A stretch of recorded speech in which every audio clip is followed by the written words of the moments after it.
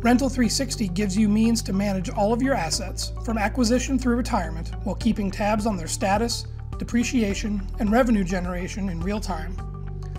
The equipment list in Rental360 gives you a view of every piece of equipment you own, whether it is rented or not.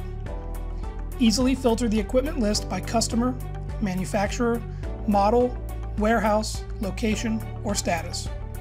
Equipment statuses can include available, in prep, which covers any equipment selected for an order but yet to be delivered, on rental, which is the status given once it has been delivered, returned once the rental is complete, missing, or sold.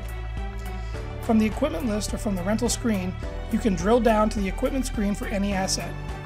On the equipment screen, you'll see all recorded attributes of an asset, as well as its service history and last and next calibration dates. You can also see all fixed asset information, including the asset type, vendor purchased from, purchase date, amount, PO number, fixed asset ID, age in months, and days on rent.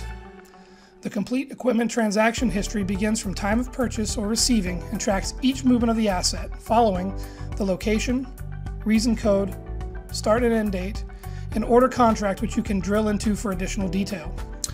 For questions or to learn more about how Rental360 can help you manage the complete life cycle of each of your assets in Acumatica, contact us today.